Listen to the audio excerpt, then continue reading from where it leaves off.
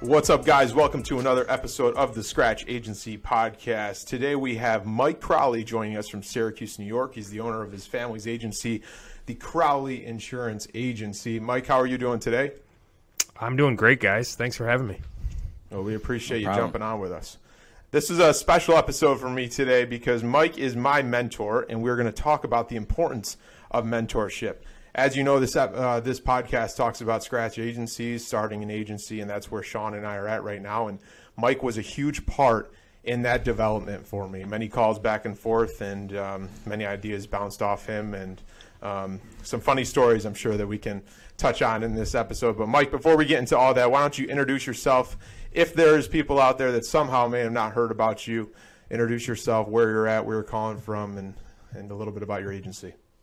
Yeah, thanks. Appreciate that. So I'll be the person you can blame if things go south while you start your agency, I guess. Nope, third generation Crowley in the family business. I've been doing insurance since the day I graduated college. Absolutely love this industry. Absolutely love what we do.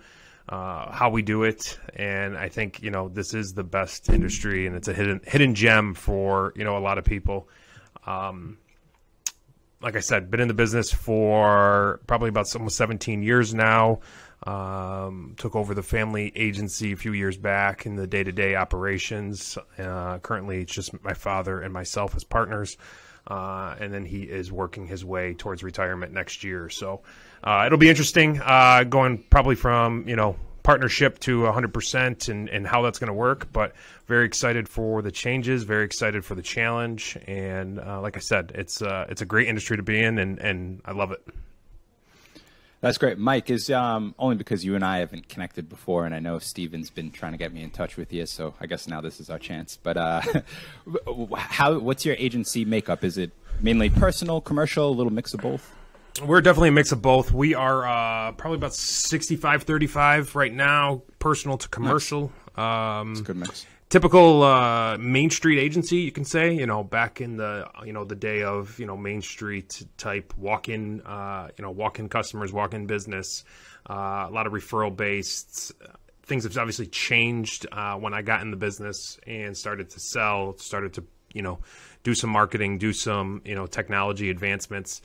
And we don't necessarily need to see people in person anymore. So, the shift has started to change in where we want to go. On the commercial side, we're very much a generalist, but with, little micro niches here and there that we like to try and expand off of.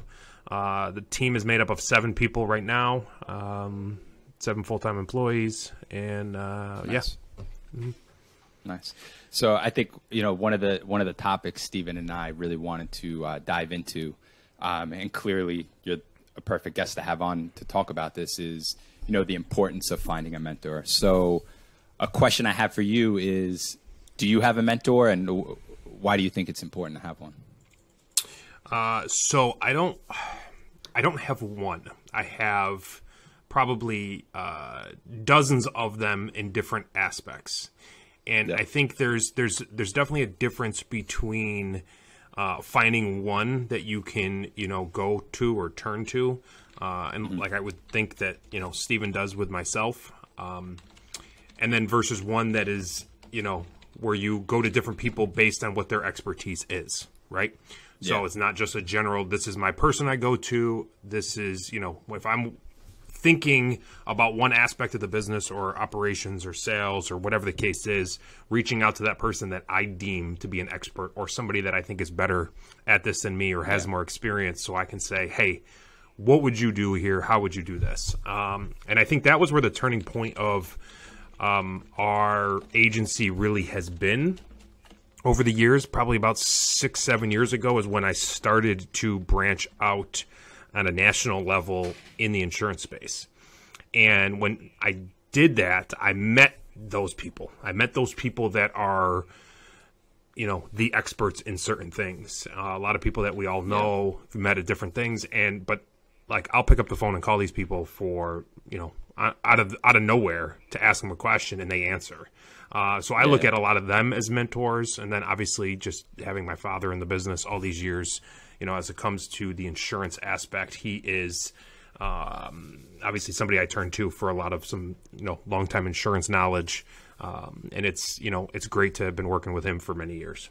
No, yeah, I think it's important to kind of share our history between Mike and myself. So, because there's certainly, to Mike's point of being intentional with who you're trying to find to be your mentor in different aspects. And Mike really became my mentor on pure accident. I was starting to do videos right around when Mike was doing Crowley 101. Got some national attention for doing the 101 videos all in 101 days. I was starting to do some videos. Mike just reached out to me on LinkedIn. One thing led to another. We're only 45 minutes away from each other and got together for lunch. That was 6 years ago. The point of having lunch was to sit down and talk about video marketing, and to this day we have not talked 1 minute about video marketing. My point is, we sat down and talked. Tell me about your agency. At the time, I was at my family agency. I was going through similar struggles that Mike has gone through his journey.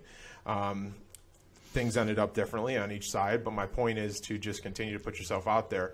My question, Mike, is what is your why for being a mentor? You have very openly put a lot of time into myself. You have answered calls late nights. You have talked me off the bridge recently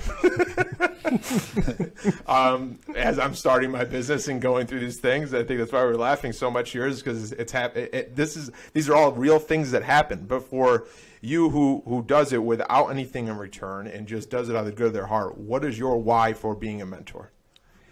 It's funny. It's when you surround yourself with good people, you just constantly want to help them, right?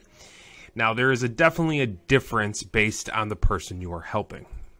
When people are looking for help, guidance, or advice, if they're just constantly asking, and they're not doing anything about it, it's just conversations. And I think with you is, I saw something from the very first lunch we had, is that I saw something in you, and I watched the way you do things. So it's exciting for me to help you, and it makes the drive of wanting to constantly there, right? It's the industry we are in, and the people that are in it, especially on the national level. You go to these conferences, and you just got to experience your first innovation conference a month ago. Everybody is willing to share and help, and it's because we're a team. We are a team of independent, insurance agents who, we're trying to compete on a larger scale against direct writers, against captive agents, and, some people that have a lot more money to spend in advertising. So I feel like there's this fraternity or, bond that we all have together, that it's like, no, we're all just driving together, and we want more to succeed. And now, especially with mergers and acquisitions happening, there isn't as many going to be there, right? There's not as many numbers of agents, except for the fact that people like both of you that are saying, no, we're going to start one in 2020, 2021, 2022. We're going to start an agency. And, I love to see that. So if there's anything that I can help somebody do, I want to do it, because so many people shared so much with me that has changed our agency's path and where we are. It's the least I can do to, return the favor to other people that are looking for guidance. Talk about the importance of being coachable. If someone's listening to this and they're a producer and they're saying, geez, I'm going to try to do this on my own. And, a lot of people talk about there are a lot of people that are those number two people that are good number two people, right? Yep. Being the top producer in your agency and owner in your agency is completely different. I've experienced that over the last 6 months. Shawn, you have, and Mike, you certainly have. Talk about the importance of being coachable, so that when you look at Bob Smith and you want Bob Smith to be your mentor, what traits do you need to make sure that you're, like you said, you saw something in me? What traits do you need to have in yourself, so when you sit down and have that meeting and have that opportunity to have that mentor, you're successful in that? It's funny. You need to be coachable, because that's what drives me to continue to want to help to coach, right? If you look at coaching youth sports or coaching any sport in general, you sit there and it says the kids that are coachable, you put your attention to. right? You want to help them because you see that drive for them. They listen versus, you know, even if it's the all-star that's sitting over here that's uncoachable, you don't want him on your team. He's the bad egg. And it's no different in the world of business. You need to be willing to learn. You need to willing to be vulnerable. You need to be willing to, you know, take chances and risks.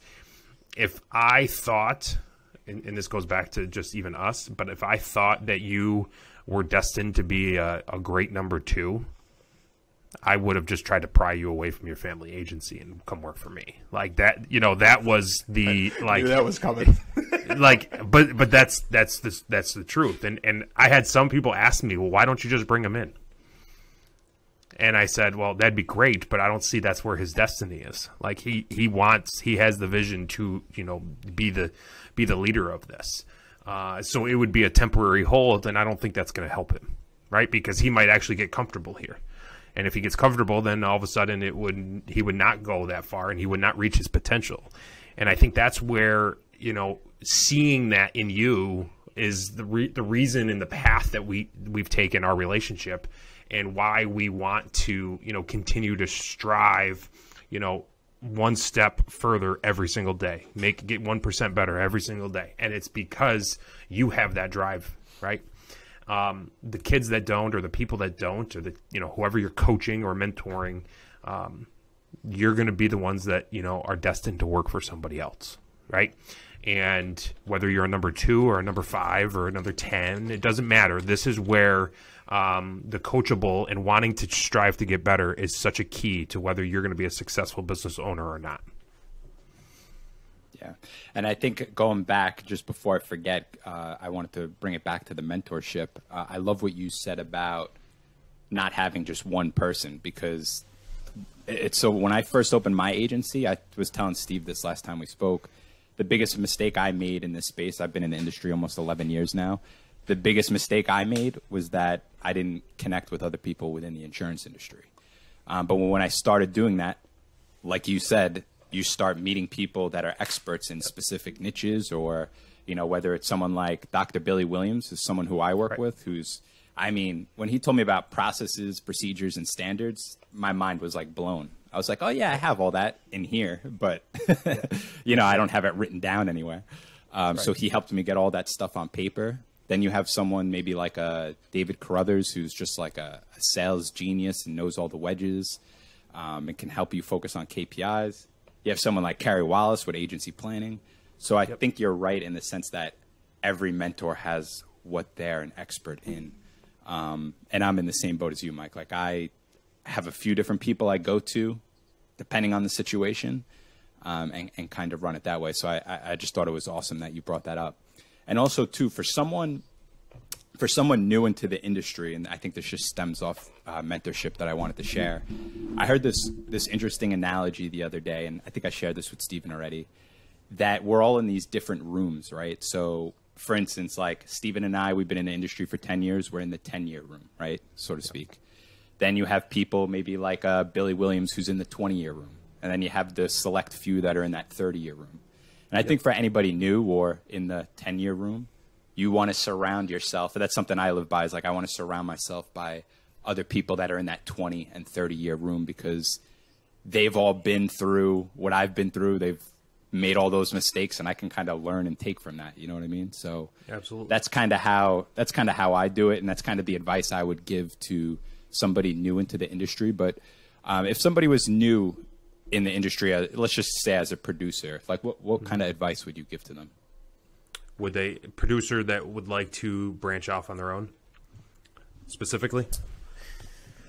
Yeah, let's just say new to the industry. Okay. I think what you said was one of your biggest mistakes is not reaching out and networking with people is probably one of the best advices that any young or new person in the industry could have. Because when I joined a very successful long-term insurance agency. If I wanted to ride that same path, I could have rode it, and I could have rode it forever. Mm-hmm. That wasn't the path that I wanted to go. I saw something different, and if it wasn't for reaching out, meeting, getting out of my comfort zone, and building some of these relationships, I would have never made the changes in our agency that we've done, and it's been very successful. And I think 100%. That's the key, is that you can't just focus on your current employer, your current local network of insurance people. I'm very involved with, the Big I on a local basis. Yep. So I have great relationships with all the local, agency owners and higher up people. And I could have reached out to them. Are they as willing to share? Probably not. And that's just the nature of things, whether it's the nature of their age in the business. I feel like the sharing is something that came around over the last 5 to 10 years. The people that have been in these positions for much longer than that still has that old mindset of like, I'm not sharing that information with you. You might poach my people. You might, start doing these things where on a national level, it doesn't do that, or on a bigger level, it doesn't do that. And I think that's the key, is that you got to get out of your little, window or buffer, right, of insurance, knowledge. And the more you do that, the more your eyes open up, and the more you implement, the more you're going to do. The other thing that I would give advice for anyone young is to get out of your comfort zone. If people knew me back in, high school, and they said, and I wasn't a quiet person, but I was not somebody that would be comfortable on video, right? Mm-hmm. By any means. And if I look back at even the videos that I started when I started, 6 years ago or so, I would, and I laugh at them sometimes. I'm like, oh, these are so bad, right? And then now I've been on stage twice talking to hundreds of others, which I would have never thought in a million years I would do. It's, once you start to do some of these things, no matter what it is, right? But just anything that is just a little bit uncomfortable, the results from that are so great that it just continues to allow you to grow as a person.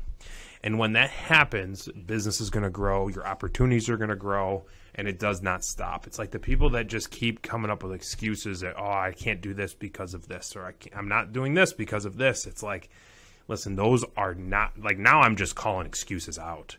And I recently did that at the conference that we were at, Stephen, somebody was like, I still haven't, implemented this. I've been paying for the software for 4 years still. And I'm thinking, all right, you have no excuse. Like, I go, do you want to jump on a call next week and I'll train you exactly what to do and how to do it and make it go fast?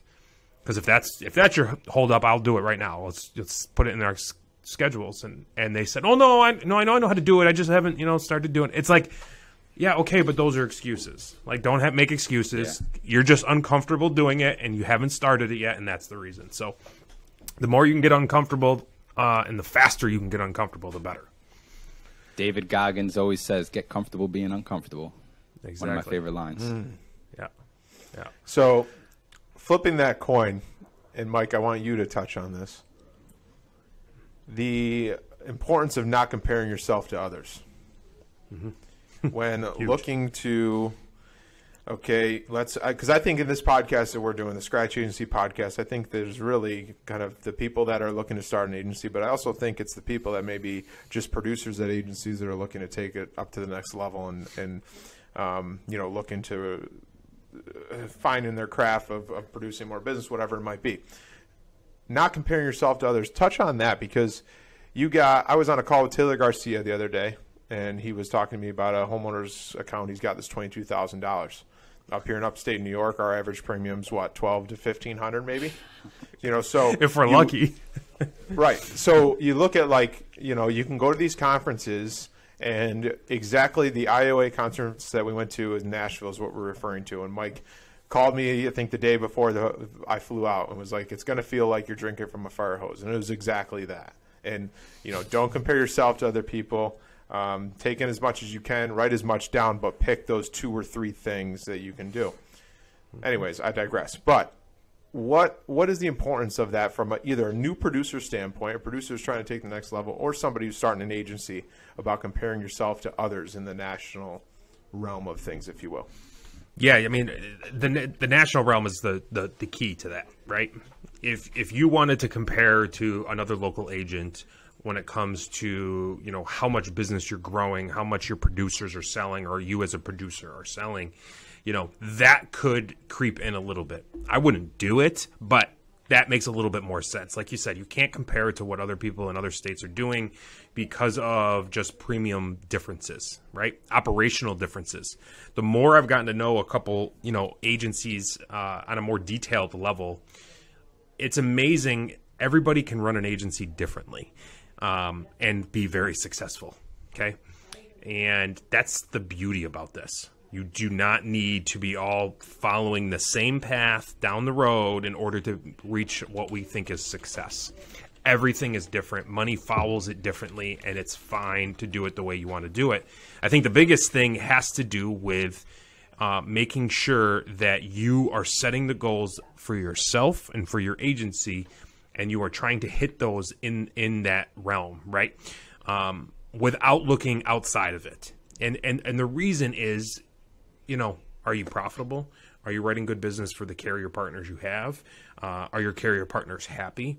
You know, I used to joke sometimes and said, man, if I had the volume and the confidence that I do, that like some of the larger agencies have, I'd get carriers to do almost anything for me, because I get carriers to do things for me all the time. And I look and I'm like, yeah, but I only got 300,000 volume with them. Like, Matt, if I had millions of it behind, I'd be asking for things all the time just because of the relationships I built with them. That's to say, like, you can't compare the two, because if they're running a 250-person shop and I'm running a 7-person shop, they're just different. I'm not going to write $5 million of new business. That's just not the way that our agency is. But you have to still make sure that, you know, am I doing something, you know, the right way? Am I profitable? Am I setting us up for success? And I'm keep moving in those steps. If you're doing that and writing X, that's great. If you're doing this and you're only doing that, that's fine too. There is no set of blueprints for running an agency or selling as a producer. You have to adapt to what you're doing. You might be a personal line salesperson, absolutely crushing it in upstate New York, writing, you know, 500,000 of personal lines premium, you know, a year organically. Okay, that's great. Okay, but a commercial shop at 500,000 might not be good, you know, based on the type of business you're going after, what your comp plan is, and whatever the case may be. So that's why it's like, when you're talking to other people and you're starting to network with people, don't take numbers seriously that they say. Don't take, plus, is everybody even telling the truth half the time? No, especially as a producer. They're trying to make them sound like, you know, bigger and badder than they are. So, you know, look at just that. Just round up to the nearest 100,000. Yeah, or a million, right? You know, I write about $1 million a year. Yeah, really? I think it was about 300,000 last year. No, but no, it's you just can't do it. And I think the more, you know, and that's just on the sales volume, but the more technology that comes into place and the people start talking about, oh, we have this operation and we have this, you know, automation and we have this technology that does this, you know, that all sounds great, but like, that's why it's so great that you'll call me sometime. What do you think about this? And I'm like, yeah, in 2 years. Don't even think about it now, because you're not at that stage of needing to implement this. It just sounds great, and that might be the vision of where you want to go. But you can't just look and think, oh, well, that person has it. Well, good, let that person have it. But they might have an unlimited budget right now, right? And they have a team of people. They might have partners, Exactly. So that's the kind of stuff you got to really hone in on, and then just keep going one step at a time, one day at a time, 1 month at a time, 1 year at a time, and figure it out. The other thing is, you know, and this doesn't really have to be about comparing with others, but when you're listening to what they're doing, them implementing some of that stuff might be trying to solve a pain point that they have, right? Or they're hiring people because the owner can't sell, or, you know, they're hiring a CFO because they can't open QuickBooks, right? And they just don't know how to. Like, there's reasons behind why people do certain things. Those might not be whoever else's pain point. And I think that's the key. Off their weaknesses. Right. And you got to always remember that, because everybody's going to have weaknesses in different areas. So 100%. One of the biggest takeaways I took from the conference, and I guess takeaways that I'm experiencing now, only being 6 months in as an agency owner and coming from a long traditional family-run agency, And the reason I asked you that question is there's so many different ways to slice the pie. Mm-hmm. I am setting up T5 the complete opposite of how my family agency that I left was running. You know, they take cash payments. I take no cash. You know, we're a hybrid model. They're office only. You know, all of these different things. And it's been exactly that. Mike just said, I give him a call. Hey, this is, you know, this looks like it'll help me. But will it really? No, you're right. Okay, thanks, Mike. Talks me off the bridge again. But my point is, like, it's going to happen. And even at your point, Mike, I'm sure it happens, right? It's gonna you're gonna get, and I don't want to call it the shiny object syndrome because I think I'm trying to describe it as something different. But there's so many different ways, and you have to find whatever process, to your point, Shawn, or whatever procedures work for your agency, work for your niches, your clientele, and whatever that is. If you take over an old family agency like I was potentially going to do and Mike did, and a large book of the business is over 70 years old, glove box is going to be hard, right? But, you know, if you have a startup agency where this is the way we do business and this is how you can train them from a pup, if you will, it's a completely different aspect. So I think it's just a super interesting conversation because you look at all these things, oh, this is the way to do it. You want to make $500,000 in revenue a year, do it this way. But there's so many different ways to slice the pie. It's funny. I've learned over the years, and I've wasted a lot of money by, you know, adapting or trying to adapt some of this technology or, you know, different things. And all of a sudden they would just sit there, right? I'd have username and passwords to different things and they wouldn't get implemented because it wasn't a pain point. It was a thought.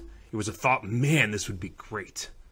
So again, you don't want to call it shiny object, but it's more of like, this is the vision of where I want this, but are my customers ready for it? Are they asking for it? Do they need it? Do they need, you know, if the answer is no to those things, it doesn't matter what I want, it's what they want. And you're right. There's different agencies and there's different, you know, models, and being able to implement certain things into different ones. You know, COVID luckily kind of, you know, sped up that process for consumers to eventually start utilizing things a little bit more. If that never happened, I would still have people flying through our front door to pay cash. I would still have people, you know, doing, you know, coming in and, you know, wanting to do, you know, some transaction like without making an appointment or, you know, doing any of these things. Yeah. That would have been a hard force on our end as the agency to say, no, we're no longer doing this. I need you to do this. It would have taken a long time to implement because the customer wasn't ready. Luckily, you know, what happened in the world forced it. And luckily the technology was there that we were already like moving on the side, but it, you know, if that never happened, well, you know, we'd still be doing that because that's the way a 70-year plus agency was run. And, you know, luckily we're moving in the right direction, but again, I see a lot of people saying, oh, I'm really struggling to get my, you know, customers to look at this. And I'm like, well, did they need it? Did they want it? And if they don't, then your expectations are too high. Yeah. I mean, and then it's also too realizing like with some of those pieces of technology is, you know, how much time and effort you need to put into implement it. Like you said, getting it into the customer's hands, following up with them to make sure they sign up for it. So it's sometimes a lot more work than you anticipate, you know? You know, a lot of people, I'll say this too, and I'm like, I don't use any automation for my existing clients. And they look at me like, wait, you don't have anything set up? Like, they expected me to. And I said, well, no, that's because it wasn't a pain point for our agency. And I'm like, and honestly, I'm way too anal to just let something just go on cruise control because one software, it's telling another software that this person might be a monoline home customer and it's going to send cross-sell campaigns. Listen, if my people or myself can't cross-sell somebody, I don't need a system to do it. And it's going to look worse when we actually do have their auto and it just happens to be in their spouse's name first and the two systems don't talk well to each other and it doesn't get cleaned and all of a sudden it looks worse to me. So, you know, on that stuff, I never put that through. And it doesn't affect us, you know, in one way or another. Now, could we potentially do more because of this? Maybe. But, you know, again, pain points. What's the pain point? What's the operational pain point? What's the sales pain point? And I said, you know, if you sell 3 lines of business at close every time, you don't need to cross sell. you can just, you know, rock on. So I mean, there's different things, and again, there's different ways to slice the pie up, and that's the beauty about this business.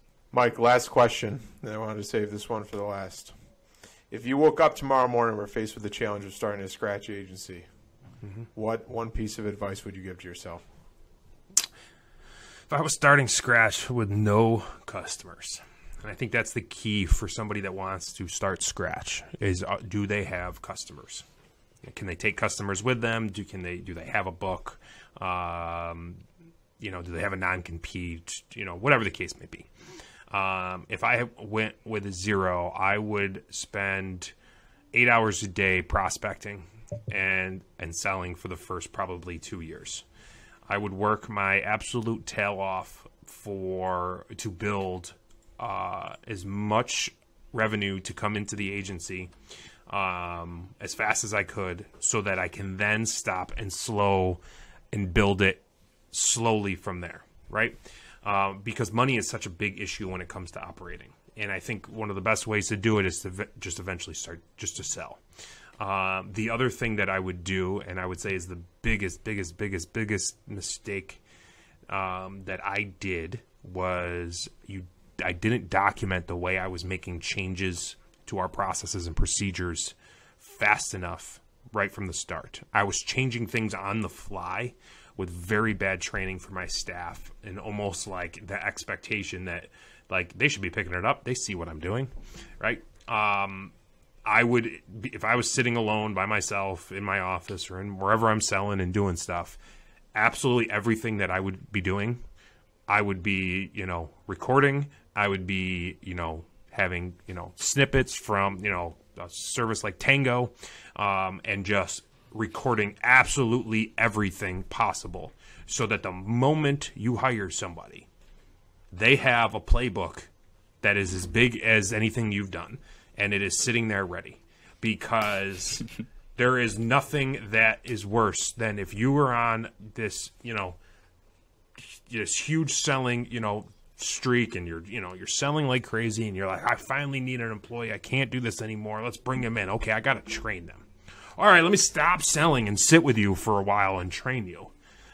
No, there's nothing worse, for an agency. You're going to lose all momentum, and it's just going to be a problem. But if you can plug somebody in, whether they know what they're doing or not, but they can immediately get into, this is the playbook for, our agency. Here's step-by-steps on how to do anything. If you can't find it in here, then come ask me. That would be the best advice that anybody can ever give. The problem is, people have been saying that for many years. Document your process. Document this. Write this down. If you don't do it, there's no implementation. It's not going to work. So actually implementing that is probably the key. Not just hearing about it and like saying, okay, yeah, that makes sense, Mike. And then all of a sudden, you go back to your agency and you don't do it. That's going to be the problem. Because trust me, I did it for years as I was making changes. Honestly, I didn't document this stuff until, a couple years ago when I was homesick with COVID in my room and locked in and couldn't do anything for 14 days back at that time. I was like, screw it. I'm going to start writing everything down. And I just started, documenting everything. If that never happened, would I have ever done it? Who knows? So, right. Again, I was years and years and years past when I should have done it. I would do that right from the start as you're selling. So 8 hours a day selling and prospecting, 2 hours a day documenting. Does that sound familiar, Shawn? It literally 5 minutes before you hopped on, Mike, we were talking about the same exact thing, just documenting everything before you. Yeah, that's so funny. You basically just said everything we said before the call. It's awesome. Well, I still sit here at times and I'm like, I got to find a way to like sit down with everybody and walk through this one thing because it's new to them. I've never stopped. Maybe I'm doing it and using it, but that doesn't mean that this is the way, right? And that's, that's the thing is because, how many carriers do you represent? A whole bunch. How many technologies that aren't carrier systems do you use? A handful. How many of this do you use? Well, everything is different and everything is changing. When you have a staff and you have people doing these things, it's not easy for them to just, I'm just going to pick everything up that, Mike's throwing down because they're in the middle of their jobs. They're in the middle of doing their work and it's not, it's not the same across the board. So it's, it's one of those things where it's like the more you can do when you don't have people, right, the better, because you can plan it so you know exactly what to do. The other thing that I would do along the way is to think, okay, what are some of my biggest problems that I have that I need off my plate? It's almost like if you're going to hire like a virtual assistant or, a virtual employee. And a lot of times they say when you train them, you want to train them on one or two things right off the bat. Let them get really good at it, and then you add something to their plate.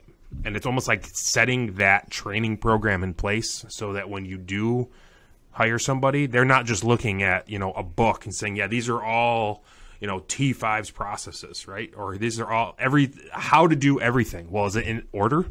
Is it in, the way that they're going to take something off of your plate? No, it's just a big textbook of stuff that they would just have to go through. And it's almost like, no, I'm going to create the marketing plan that says, okay, you're going to start on page 5 of that textbook. And, for the first week, this is all you're going to do. And it's going to take that off my plate. Then you're going to do this. And then you're going to do this. And, Billy Wagner is somebody that I look up to a lot. And he spoke at the Innovation Conference. And he mentioned he has a 12-week program. And he goes, if they need help attaching a document to an email, we'll have them do that for 20 straight hours until it's not something that needs to take, or they even second guess on how to do it. And does he really give somebody the job of attaching a document to an email for 20 hours? Knowing Billy, probably. But that's just him giving that example of saying, okay, there's this one thing. You need to type ID cards, okay? We're in New York. We got to use ID card generator to type this for a whole bunch of carriers. I'm just going to have you type them all day, every day. Type them. Now you know exactly what to do, how to do it, where to go, and you have the whole system down. Now we're going to move on to doing an insurance binder. Let's do a binder. The more you get the repetition in there, the better they're going to be at those things. But doing that in the order where it's going to help you, right? So you guys are going to hire that first employee, or some other scratch agency is going to hire that first employee or first person. It's going to be like, all right, I'm doing the sales, I'm doing the service. I need you to take off some of the service aspects. Okay, what service aspect? Answering the phone? Okay, great. Teach them how to answer the phone. Teach them how to talk on the phone. Teach them how to record, do the things that they should do on the phone. Not just be like, yeah, hi, let me see if Stephen's available, right? Let me see if Shawn's available, and it's like, you don't need a receptionist. You need somebody that's actually going to be able to take that, right. You don't need them to just be the buffer to give you the phone. You need them to be able to handle the phone. And then, figure out what that's going to be and train off of that in a specific order so that they are, useful for you right off the bat. I think that is huge, and that's a big key. That's good advice. Well, let's wrap this thing up. Mr. Crowley, thank you very much. Shawn, you got anything to add before we wrap up? No, that's it. It was good to finally get to talk to you and connect with you a little bit more, Mike. Yeah, absolutely. I'm assuming we should probably hop on a call at some point and just shoot the shit a little bit more. But it was awesome talking to you, man. Thanks for coming on. Yeah, hey, guys, Go ahead, Mike. I was going to say, I love what you guys are doing. I hope there is more of you out there that are, taking that leap to start agencies. Whether they're in positions where they just were unhappy and this is, not the vision that they want, whether they're changing careers, whatever the case may be, those are the people that need to listen to you guys. You guys are running down this or climbing up this ladder in a way where, it's different compared to what other people have had to go for or go through. But I think this is where, any young professional that is looking to start this or go out on their own, they need to listen to these things. They need to hear from people like you. And basically that what you guys are doing is documenting your process right now of how to do this and how not to do this. Let's go through our failures. Let's go through some of the struggles we have. So it's going to help somebody else. And I think that's awesome, especially because, starting a scratch agency, you guys are still wearing tons of hats, right? You're not just one hat. You're wearing tons of hats, and taking the time to do this for the industry is great. So kudos to both of you guys.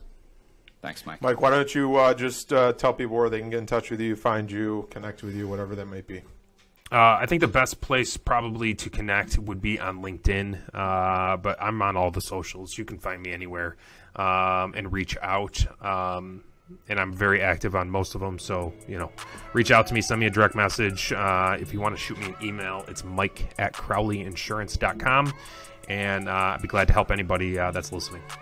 Awesome. All right, everybody, that's another episode of the Scratch Agency Podcast. Mike Crowley from Crowley Insurance. Thank you all for joining us. Do us a favor, like the show, share the show, subscribe, send it out, get the message across, and we'll see you next time. Take care. Thank you so much for listening or watching that episode of the Scratch Agency Podcast. We really hope you enjoyed it, and we hope to see you next time. If you have any questions, you can reach out to myself or Stephen on Instagram or LinkedIn, and we'll see you next week.